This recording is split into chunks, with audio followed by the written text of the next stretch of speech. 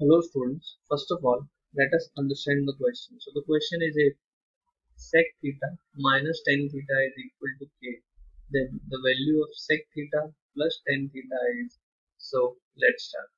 तो हमें क्वेश्चन में गिवन है that sec theta minus tan theta is equal to k and we have to find sec theta plus tan theta.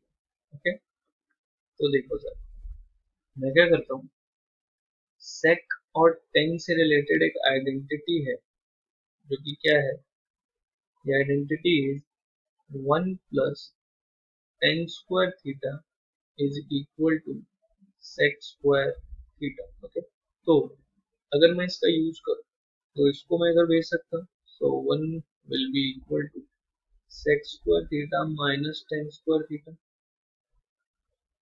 तो ये ए square minus B square की form में है, तो इसको मैं ए माइनस बी इंटू ए प्लस बी की फॉर्म में लिख सकता हूँ।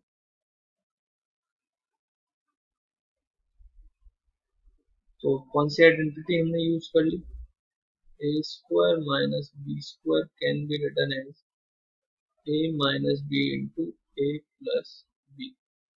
ओके, तो अब जैसा कि मुझे sec theta minus tan theta की वैल्यू गिवन है, तो ये हो जाएगा sec theta minus tan theta कितना था के, तो के times sec theta plus tan theta. तो एक के इधर डिनोमिनेटर में आ गया, तो 1 अपॉन के will be equal to sec theta plus tan theta.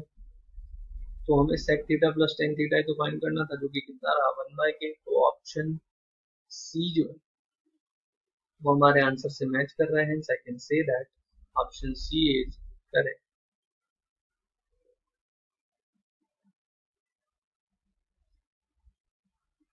तो आई होप ये आपको समझ आया होगा। Thank you.